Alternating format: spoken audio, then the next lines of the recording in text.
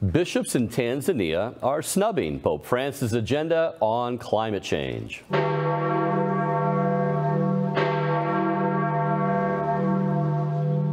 Here to share the good news, Church Militant's Rome correspondent, Dr. Jules Gomes. Jules, why do the bishops, what's going on with the bishops in Tanzania? How exactly are they snubbing this Pope's agenda here on climate change? Brad, the Tanzanian government has launched a massive project. It's the East African Crude Oil Pipeline Project. And the Tanzanian bishops are backing this massive project. It will bring crude oil from Lake Albert, the oil fields in Lake Albert, in Uganda, to the port of Tanga in Tanzania. And oil will be sold to markets around the world from this point. And this is the project that Tanzania's bishops, you can see them in the picture there, are saying emphatically yes to. And this is not making the Vatican very happy. So, okay, I mean, they're wanting their people to have jobs, to have prosperity to some degree, to function. I can see them as, you know, caring about the feeding the poor there and whatnot. Who actually is objecting to this project? Catholic activists calling themselves the Laudato Si movement in Tanzania and in Uganda are protesting this and calling it a senseless war against creation. And Brad, you're right.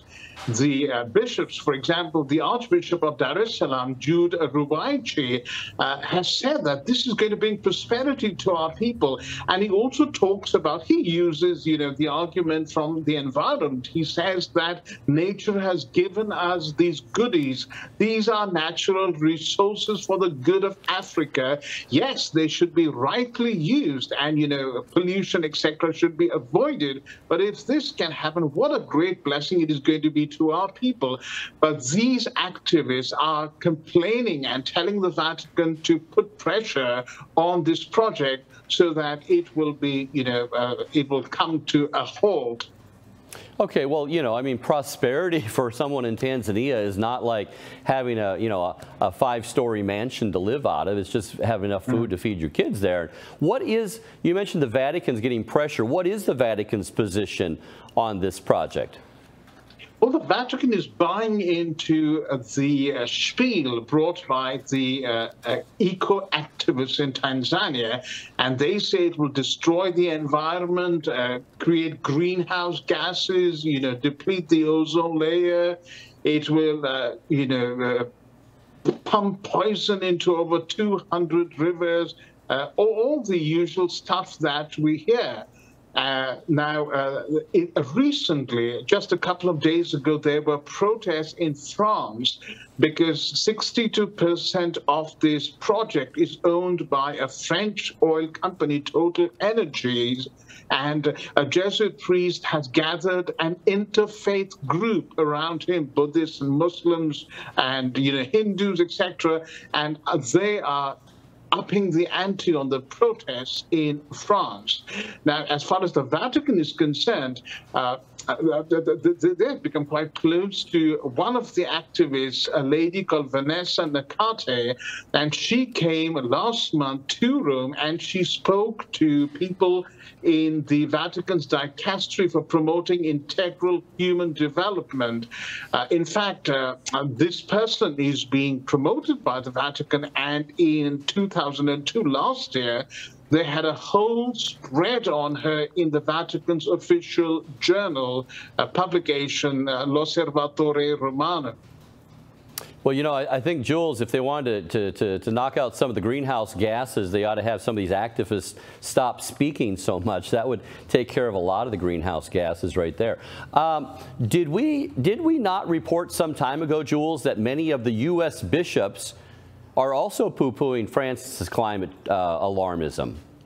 Yes, that was a very interesting story, Brad, because one would not expect this, but a peer-reviewed scientific journal, the Environmental Research Letters, they provided great detail about how many of the U.S. bishops were actually snuffing out the spark of Laudato Si, as they called it, and they were taking Laudato Si very selective and emphasizing only those bits that suited their conservative agenda, so-called conservative agenda, and these bishops were overwhelmingly silent on environmental issues, on climate change, while they were so free to speak up against other issues like immigration, religious liberty, Black Lives Matter, racism, etc., etc. So this was a very, very interesting take on how even the American bishops, who seemed to be rather liberal, were not jumping on Pope Francis's climate alarmist bandwagon.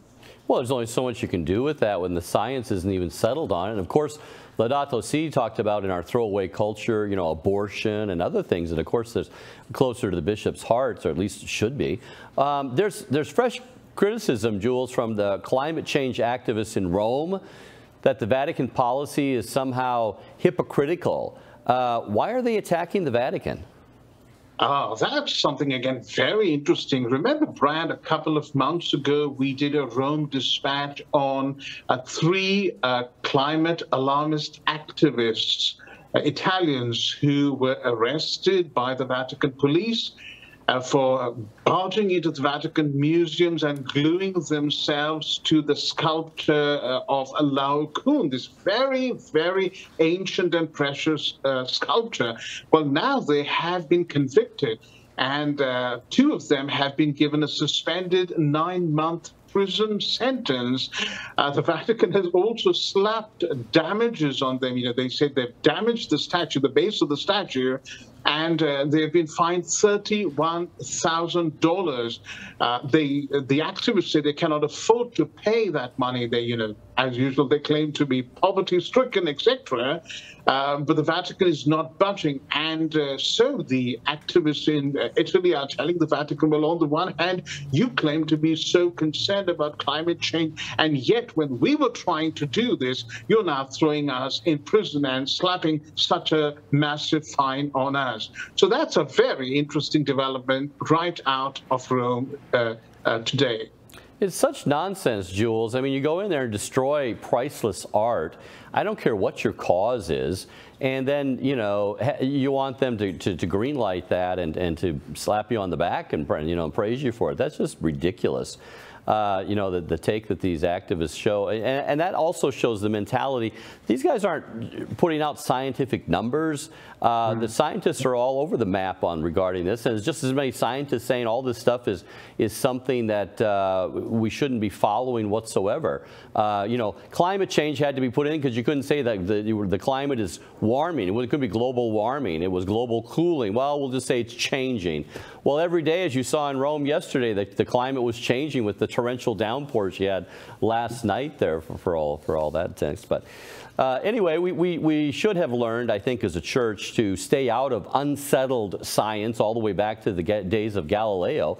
And if scientists can't agree on so-called climate change, maybe Rome should do what she was commissioned by our Lord to do, which is preach the gospel. So thank you, Jules, for this story on the good bishops of Tanzania.